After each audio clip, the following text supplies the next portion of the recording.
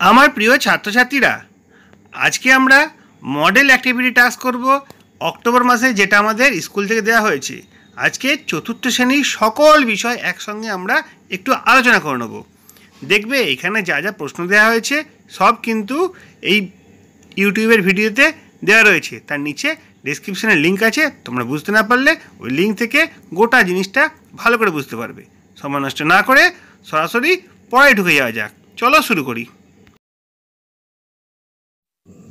প্রথমে আমরা বাংলা দিয়ে শুরু করি। দেখো কি রয়েছে, নিচের বাক্য থেকে কর্তা ও ক্রিয়া আলাদা করে লেখো। কর্তা মানে যে কাজ করছে, আর ক্রিয়া মানে যা করছে। দেখো প্রথম বাক্য কি বলা আছে, ভ্যাবাচাকা খেয়ে মাঝপথে দাঁড়িয়ে কাঁদছে এক শিশু। কে কাঁদছে? শিশু কাঁদছে। তাহলে কর্তা কী হবে? শিশু। শিশুটি কি করছে? কাঁদছে। তা ক্রিয়া কী হবে? কাঁদছে। এইভাবেই বার করি আমরা। পরের প্রশ্ন চলে যাই। সবাই খেলেন মহাতৃপ্তিতে মায়ের প্রসাদ। কারা খেলেন? সবাই খেলেন। কর্তা হবে সবাই। কি কি করলেন? তারা খেলেন। খেলেনটা হবে ক্রিয়া। কর্তা ক্রিয়া আলাদা হয়ে গেল। পরের প্রশ্ন চলে আসি। নিচের শব্দগুলির বর্ণ বিশ্লেষণ করো ও তার মধ্যে থেকে দীর্ঘ স্বরগুলিকে গোল দাগ দাও। আগে একটু আলোচনা করে নিই। দীর্ঘ স্বর মানে কোনগুলো? আমরা জানি আ, দীর্ঘই, দীর্ঘ, রি, এ, ওই, ও, ঔ। এই 8টি স্বর হলো দীর্ঘস্বর। এবার আমরা বর্ণ বিশ্লেষণে চলে যাব। কি রয়েছে? আগুয়ান। আগুয়ানের বর্ণ বিশ্লেষণ করলে কি হয়? আ গয় হসন্ত, হস্য অন্তুস্ত, আবার আকার আ দন্ত নয় হসন্ত অ। এটা হচ্ছে আগুয়ান। এখানে দীর্ঘস্বর কোনগুলো?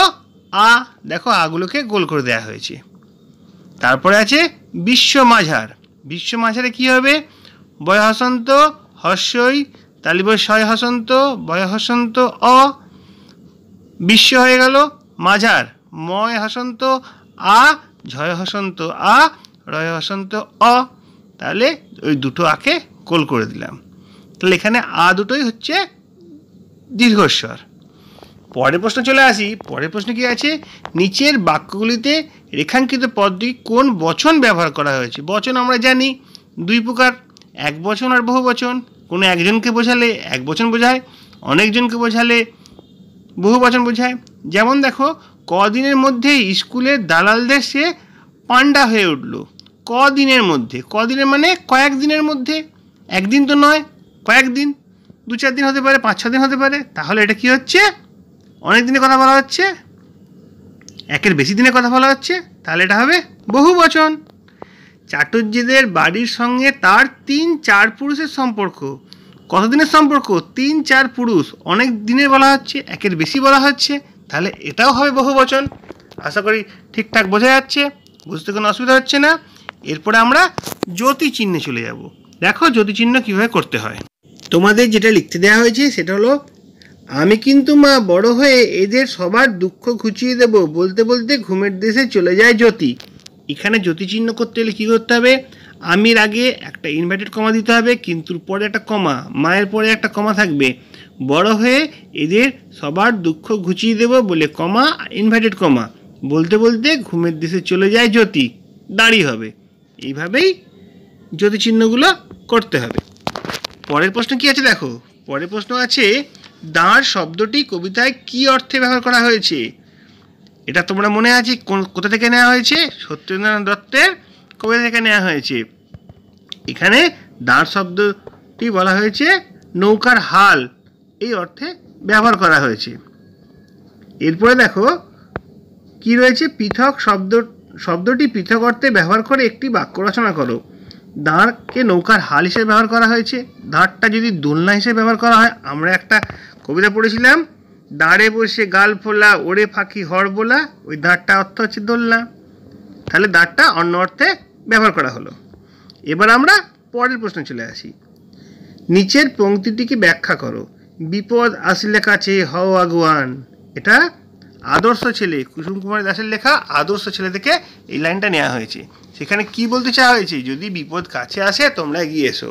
দেশমাতৃকা সেবার জন্য বা অন্য কোনো কাজে যদি কোনো কারণে বিপদ চলে আসে, তোমরা ভয় পেও না, তোমরা তোমাদের বুকের মধ্যে বল সঞ্চয় করো, তোমরা এগিয়ে এসো, কোনো বিপদ তোমাদের থাকবে না। যারা এগিয়ে আসবে তাদের বিপদ আটকাতে পারবে, এইটাই তাদের বলার চেষ্টা করা হয়েছে। আশা করি তোমাদের সব বোঝাতে পারা গেছে। এরপরে আমরা পরের পড়ায় চলে যাব। দেখি ইংরেজিতে কি কোশ্চেন দিয়েছে। Answer the following question. এখানে কিছু প্রশ্ন দিয়েছে, তার নিচে তোমাদের অ্যান্সারটা লিখতে হবে।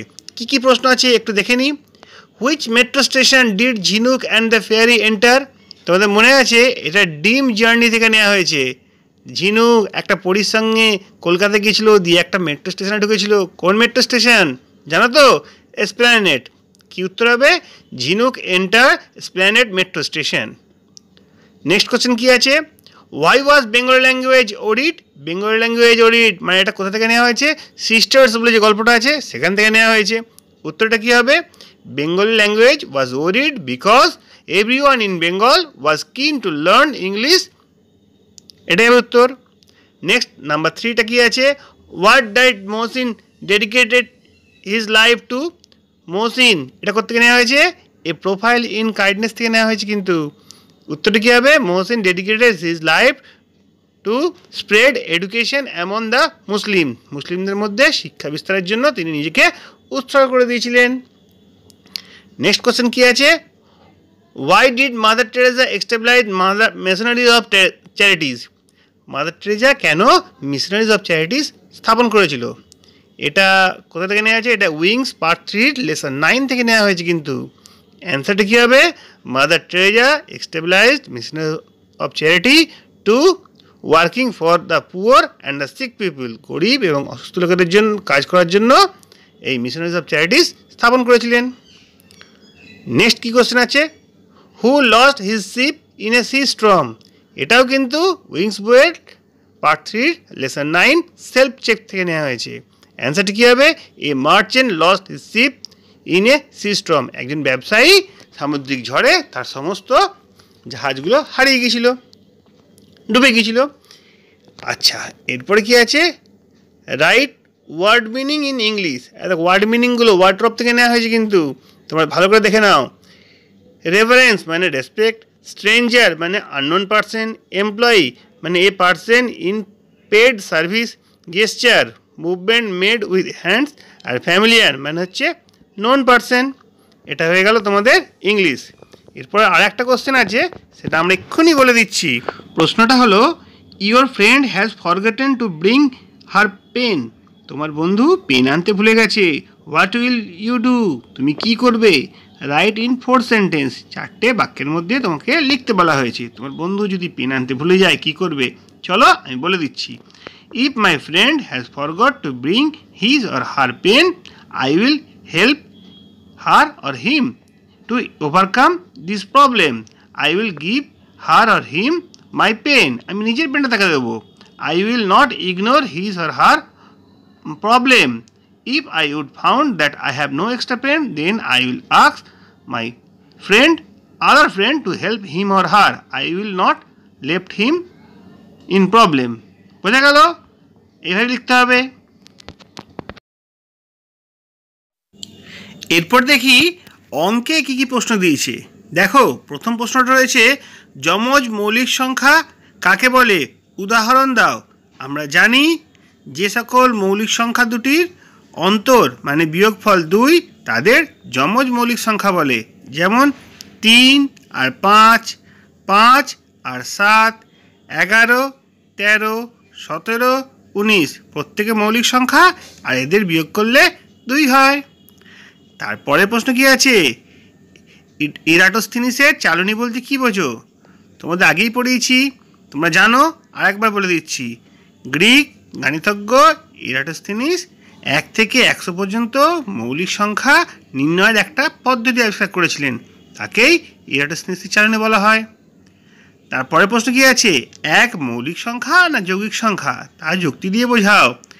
1 মৌলিক সংখ্যাও নয় যৌগিক সংখ্যাও নয়, কারণ একের একটি উৎপাদক, তা হলো এক। মৌলিক সংখ্যার দুটি উৎপাদক থাকে, যৌগিক সংখ্যার দুইয়ের বেশি উৎপাদক থাকে, তাই জন্য এক না মৌলিক না যৌগিক। তারপরে প্রশ্ন কি আছে, কোনো সংখ্যাকে 3 দ্বারা বিভাজ্য কিনা কিভাবে বুঝবে?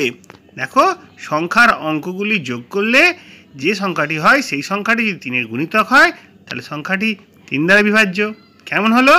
যেমন ধরো 123, 123-এর অঙ্কগুলি কি 1, 2, 3, যোগ করলে 6 হয়, 3-এর গুণিতক হচ্ছে 6, তাহলে 123 সংখ্যাটি 3 দ্বারা বিভাজ্য। পরের প্রশ্ন কি আছে, বদ্ধচিত্র ও মুক্তচিত্র বলতে কি বোঝো? বদ্ধচিত্র আর মুক্তচিত্র বলতে কি বুঝি এটা তোমাদের আগেই বলে দেওয়া হয়েছে, আর একবার বলে দিচ্ছি, ভালো করে মনে রাখবে। যে চিত্রের আকার খোলা তাকে মুক্তচিত্র বলে, আর যে চিত্রের আকার বন্ধ তাকে বলা হয় বদ্ধচিত্র। ছবিটাও এঁকে দেওয়া হলো। তারপরে দেখো কি কোশ্চেন আছে।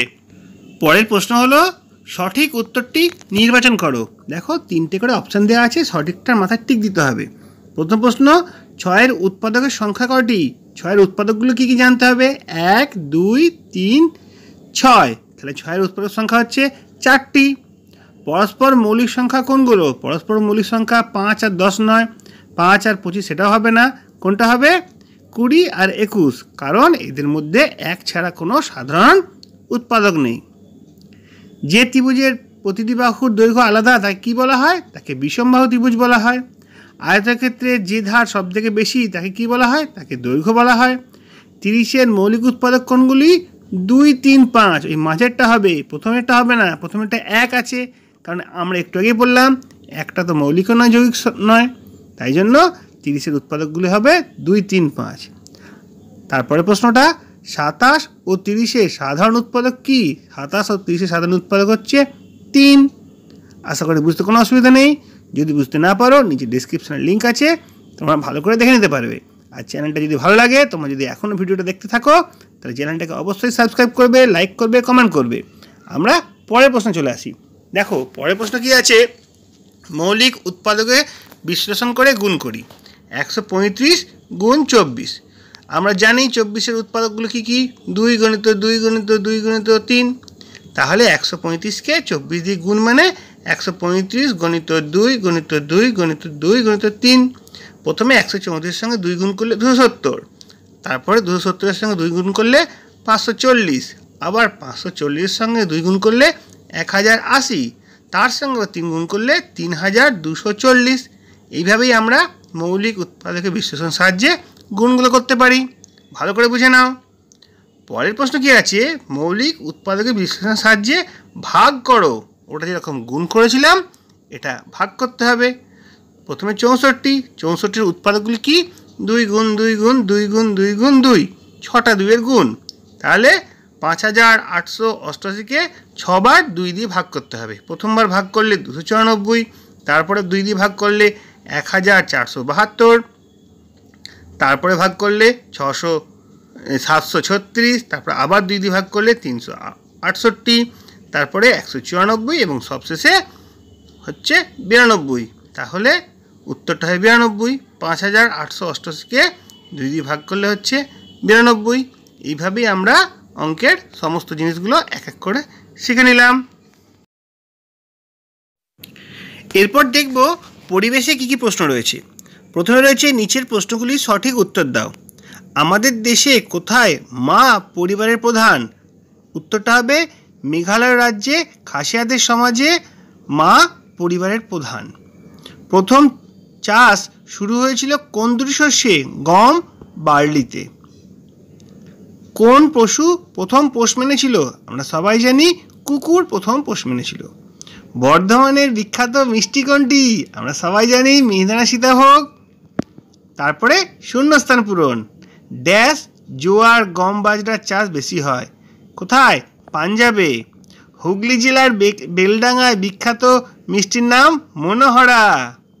তারপরে প্রশ্ন, ড্যাশ কালের জন্য পিঁপড়েরা খাবার খায় নয়, পিঁপড়েরা খাবার জমায়, কি হবে? শীতকালের জন্য। তারপরে ড্যাশ মাখিয়ে মাছ মাংস রেখে দেওয়া হতো প্রথমে, কি? নুন মাখিয়ে, নুন হলুদ মাখিয়ে প্রথমে মাছ মাংস রেখে দেওয়া হতো। তারপরে সঠিক উত্তরটির মাথায় টিক দাও। আলু রাখার জন্য হিমঘর কোন জেলায় বেশি আছে? বর্ধমান হুগলি জেলায় বেশি আছে। আগেকার দিনে ফলমূল ডুবিয়ে রাখা হতো কিসে? মধুতে। কোন মাছ বাজারে বিক্রি করতে গেলে নুন মাখিয়ে বিক্রি হয়? শুটকি মাছ। আমরা দেখেছি অনেকেই। কোন পতঙ্গকে আমরা পালন করি? মৌমাছিকে আমরা পালন করি। মৌমাছি থেকে মধু পাওয়া যায়। আচ্ছা, মোম পাওয়া যেতে পারে। তারপরে কি আছে দেখো, নিম্নের প্রশ্নগুলি 4টি বাক্যের উত্তর মধ্যে রাখবে। কি রয়েছে? পশুপালন কেন শুরু করা হয়? দেখো, আমি ভালো করে বলে দিলাম, তোমরা আস্তে আস্তে বুঝে নাও। মানুষ দেখলো পশুকে নিজেদের সাথে রাখলে চাষের কাজের সুবিধা হয়, নানা পুষ্টিকর খাবার পাওয়া যায়।